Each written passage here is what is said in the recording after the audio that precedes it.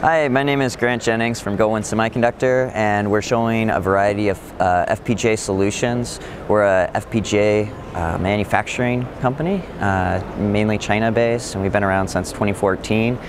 So we sell and manufacture FPGAs with a variety of additional functionality. This your chip? Yes, that's our chip. This is our GW1NSE FPGA, which has a hardened Cortex M3, 2 to 4K lookup tables, as well as embedded PUF-based security. So physically unclonable function, basically regenerates keys at power-up so they're not saved in flash, providing an ultra-secure solution. What's the main use of your FPGA?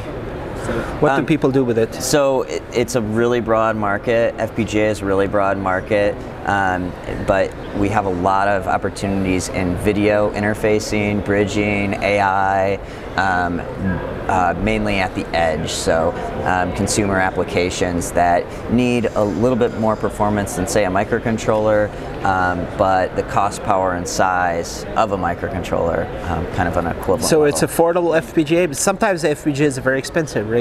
That's true. Our FPGAs are very low cost, very low power, very small form factor. In a millimeter and a half by millimeter and a half, you can have an FPGA that can do video interfacing. So very flexible, high bandwidth, low Most power. affordable FPGAs in the world? Yes, that's one of them. That's our claim. Yeah. And also very feature driven. So what's happening here? So this is a doing a picture frame viewer. It's just a solution example showing Ethernet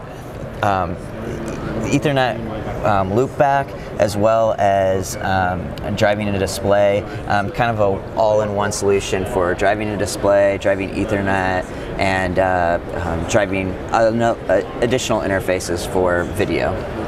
And this one?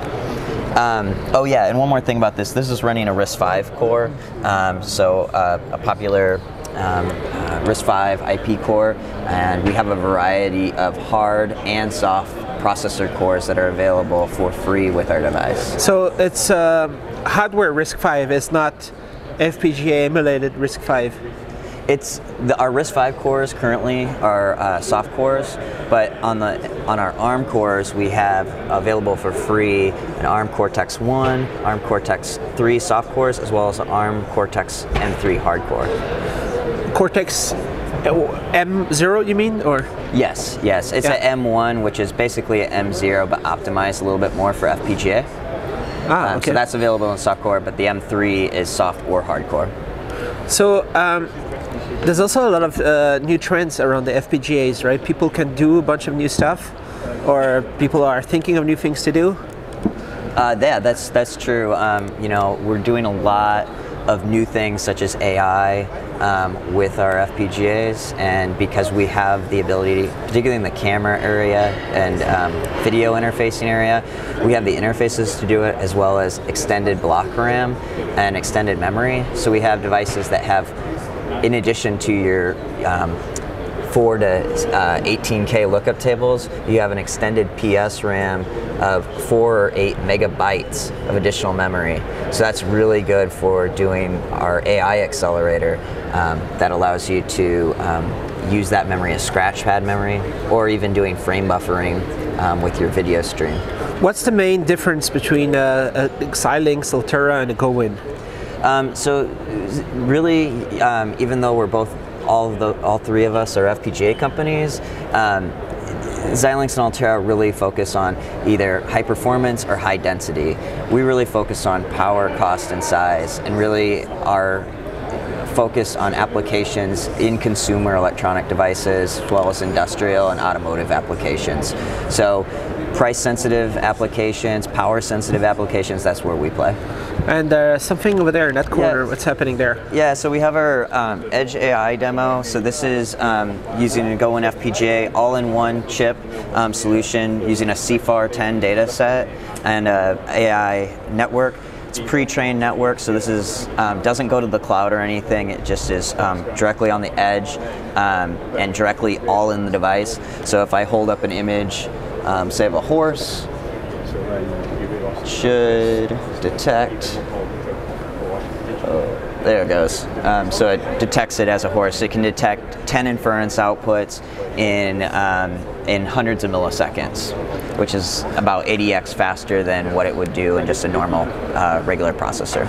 So is that one of the things with FPGA, as far as I understand, it gives freedom to do different things than ARM cores or something like that, right? Yeah. But what is this? What this says ARM design start right here. So what's your relationship with ARM? So we are key partners with ARM in their Design Start program, which allows us to provide Cortex-M processors with our device for free. So actually, if you download our software tools, you can use ARM Cortex-M1 or ARM Cortex-M3 free of charge with GoWin devices. So that's soft. That's soft. And then also our hard Cortex-M3 you can also use for free in the devices that have that available. And is there an advantage also for developers to use soft cores before they go in hardware? Yeah, it just depends on what your needs are. We have a lot of customers, like for example this HDMI to LVDS solution. So this is driving 1080p video from HDMI port and driving a display directly, a single link or a dual link LVDS display. And this is basically a cost reduction for HMI and HMI interfaces, both in automotive, industrial, kiosk type applications. We have a lot of customers where we sell our very low cost FPGA, but then once they have that FPGA, they start integrating more features into the FPGA to consume other components from their BOM. So they actually end up going to higher density to take other components, actually just add those into the FPGA. What are you showing here?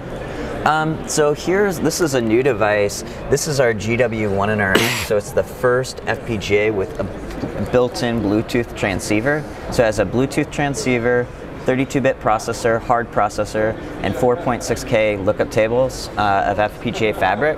And so for unique applications where you need the flexible I/O or maybe performance of FPGA, but also need some wireless communication link, this is a great device for that.